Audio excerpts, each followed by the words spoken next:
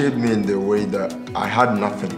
And then by God's grace, through the mission, I've gotten something. So I always have the need to help others and then extend that need. Agape Gospel Mission is an amazing ministry in Ghana. They are involved in so many important aspects of the Lord's work. Everything from training pastors and training up leaders to rescuing children from really desperate situations and raising them in a children's home. They're such a complete mission and such an amazing mission.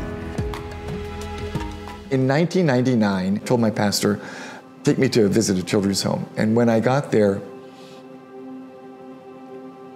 it was unbelievable. There were so many kids and so few people to take care of them.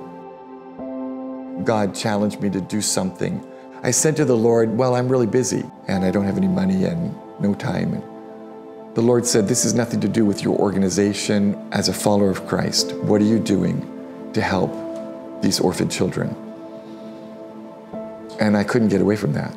Later that year, I got a call from Tim Abbott, the missions pastor at that time at BCC. He said, someone just walked into BCC and said that they wanted to make an end-of-year donation to help children. And they looked at the list of missionaries and they picked you. And they've written a check for you to start something to minister to orphan children. And that was the start of the Agape Children's Home.